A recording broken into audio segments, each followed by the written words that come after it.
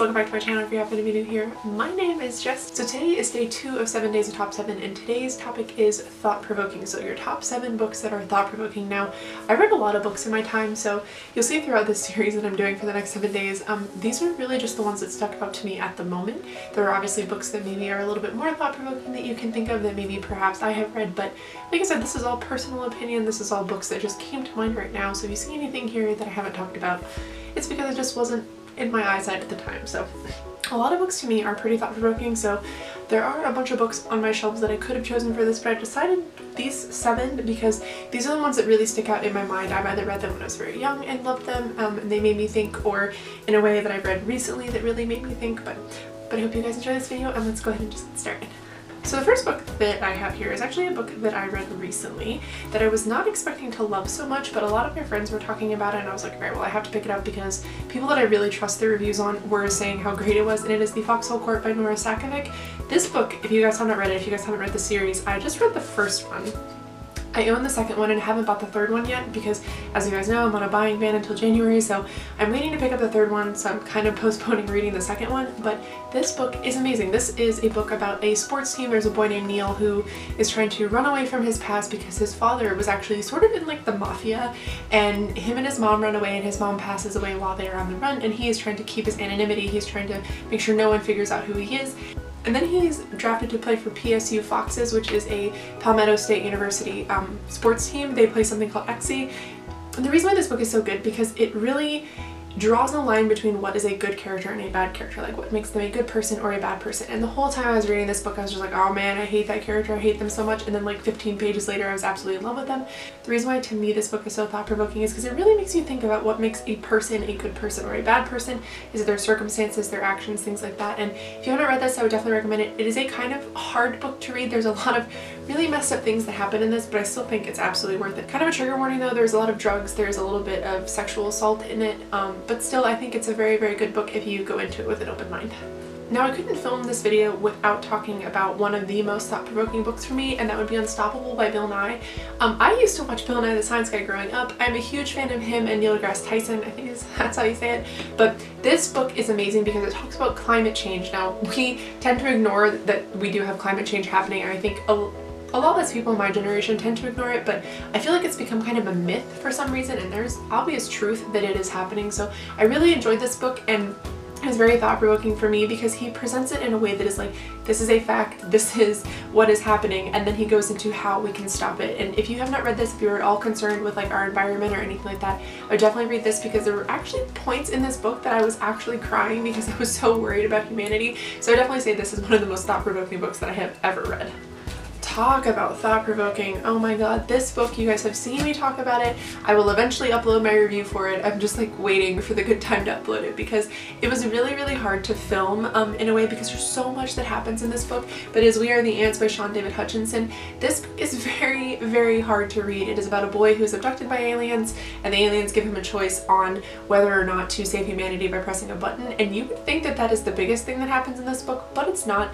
His boyfriend at one point in time has committed suicide. There's a lot of drugs, there's trigger warning here, there's some rape and things like that, attempted rape in this book, but it is just and there's also abuse and things like that. But this book really, really makes you think about who we are as people, whether or not we are worth saving, because that is obviously the choice that he is given. And the thing about this is it's very realistic. The world that he lives in, the life that he has, is very realistic. It is something that a lot of people have dealt with and are currently dealing with. So the reason why this was so thought-provoking, it's like, who are we as people? Are we worth saving? Is humanity worth, you know, continuing with, things like that? And I've had a lot of discussions with my friends on whether or not we would press the button, and it's a very deep conversation. I think that's what this book opens up for. So I think that this is one of the most thought-provoking books I have ever read.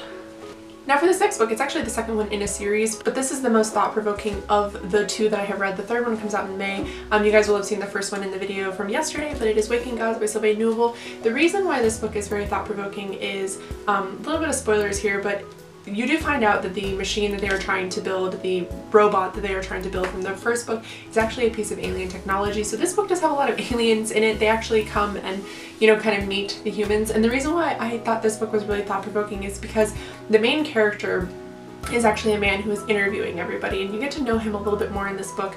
And the reason why it really made me think is because in the entire first book he's kind of condescending and manipulative and things like that as he's trying to interview, but you find out so much about him as a character in this book, and the transformation that he has was very thought-provoking for me because you learn about his background and why he does what he does, and a little bit more about who he is, and it really makes you think that why he chose to do what he did and why he is helping humanity at all. And I just really love this series. I cannot get enough of it, and I cannot wait for May till the third one comes out.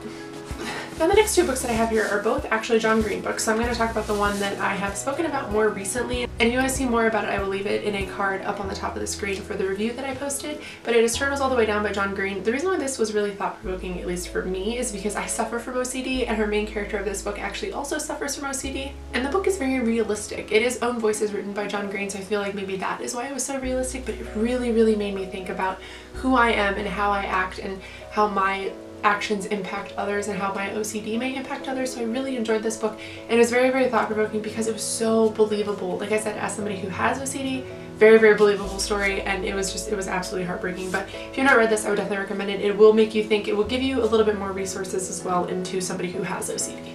And the second book that I have here from John Green is my incredibly old copy of Looking for Alaska.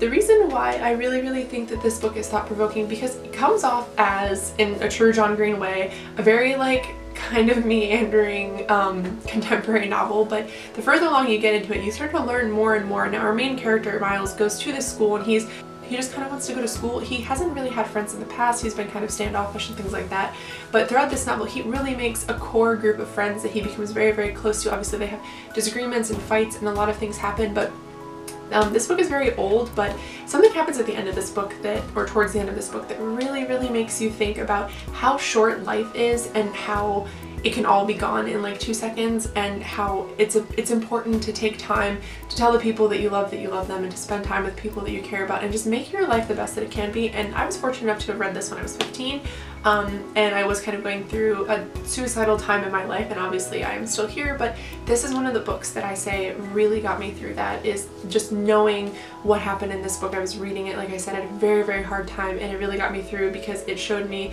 that life is really just too short, and you should just do what you want to do and take care of those that you love, and it just really helped me along. So if you haven't read this, I would definitely recommend it. It's very contemporary, it's very John Green, so if you have any problem with either of those you might not like it, but I really enjoyed the content from it. And the second book I have here I've also done a review for on my channel, and it is a poetry book, and it is The Princess Saves Herself in This One by Amanda Lovelace. I adored this book. This is obviously, like I said, a poetry book, but the reason why I really like this one is because it isn't just like a normal poetry book like I am used to like reading. It was a story. It is Amanda's way of telling her story of the things that she has gone through in her life, and the reason why this was so thought-provoking to me is because it was so honest, it was so brutal and like raw, and I really enjoyed that. You definitely feel like you know Amanda so much more just from reading this. I feel like she really put herself on paper, and I cannot wait to read the second one. It comes out soon, but this book, even though it is a poetry book, it was really thought-provoking, and for me that's such a big deal because poetry isn't really thought-provoking to me anymore, even though I am a poet. So I don't know, but I still really enjoyed this book, and it really makes you think. I cried so much while reading it, so be prepared for that if you choose to read it. But if you have read it, please let me know in the comments below what you thought of it, because I haven't read any poetry that really made me think in the recent years, but this one definitely did. So if you have any other good poetry recommendations as well, please let me know. Alright guys, so that is it for day 2 of 7 days of top 7. I am super excited to be doing this. As always, I will link in the description box below Jay's original video for this if you guys are looking to follow along with us as well. Anybody is welcome to do this, and I think you totally should because the prompts are very good, and she kind of gave you alternatives for a couple of them if you're like struggling. So I really like that she put the thought into that. So if you guys are wanting to follow along, like I said, it'll be in the description box below. But I hope you guys are having a good week, and I will see you in my video tomorrow. Bye!